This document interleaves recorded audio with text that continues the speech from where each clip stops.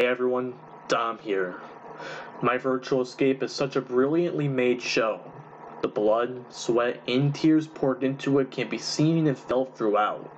There are so many wonderful scenes, and I of course have some personal favorites.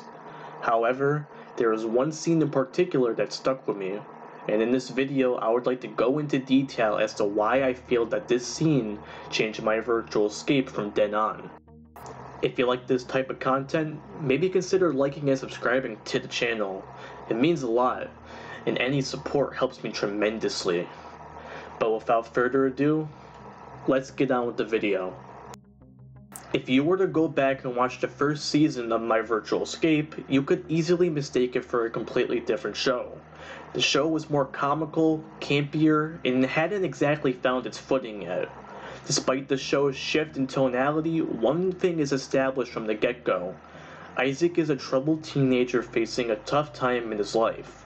We are made aware of his parents' divorce, which contributes greatly to his depression. However, the show hints towards something else, something that will remain a mystery until the Season 3 episode titled Little Gangbanger. A lot has happened up until this point in the story. Isaac had talked his Aunt Martha out of an overdose. Mary too unfortunately passed away due to cancer. Isaac had just returned to his world after experiencing the events of The Devil Inside's first season, and Rebecca had joined Isaac and Arachnid's team, working alongside them in order to plan a heist on Solomon's. Earlier in the episode, Isaac saves Rebecca from Malachi, and saves Leah from her abusive drunk father. He manages to return home, only to find that a mysterious car had pulled into his driveway. He's met with one of Solomon's brothers, relaying a message: to meet the mob boss in real life.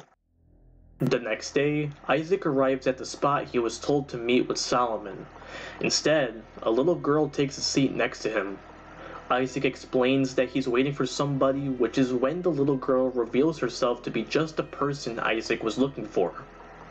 Solomon, outside of Eve, is actually a little girl.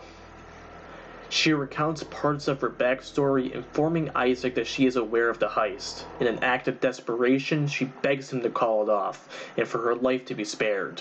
She asks Isaac if they are friends, stating, "You know, I've never had a brother."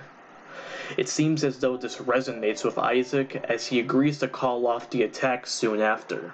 Later on in the game, Isaac tries to delay the plan and call it off while getting a bit physical with Arachnid, and he asks Rebecca if they could talk privately. Isaac tells Rebecca that things have changed.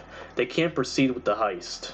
He explains that Solomon is only a little girl and he promised not to kill her. Rebecca asks how is he going to beat the game, and most importantly, if he can't kill Solomon, how is he going to kill her? A bit later into the scene, Isaac begins to emotionally break down. It's revealed to the audience that he lost his little sister when she was only young. He was expected to look after her.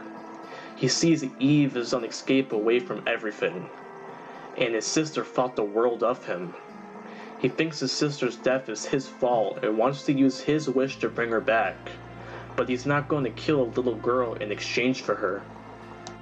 We're then treated to a beautiful yet depressing montage of Isaac and his sister that really tugs on your heartstrings. I think this is the scene that changed my Virtual Escape from there on. From a beautiful one-on-one between Isaac and Rebecca, to learning more of Isaac as a person, alongside his long-term goals and ambitions, I feel as though this scene succeeds in adding depth to his overall character. I think it sets a definitive tone for the series going forward as well. Jesse's acting and portrayal of the character was phenomenal here, and conveyed the monologue perfectly. I never failed to tear up at this scene on every rewatch. It's not only what I consider to be the best scene in the entire show, but what I also consider to be the best scene in Jesse's entire career. And it all makes the ending of the series more heartwarming when you see them truly unite. That's all from me today. There are so many glimmering moments throughout my Virtual Escape, but out of all of them, this one will always hold true as my favorite. I hope you all enjoyed the video, and don't forget to like and subscribe to the channel. I've noticed that most of you aren't subscribed, and it'd be awesome if you stick around. I got some big videos on the back burner currently, along with some other plans that I can't wait to share with you. I'm Dom, and I hope you have a good one. Fun times.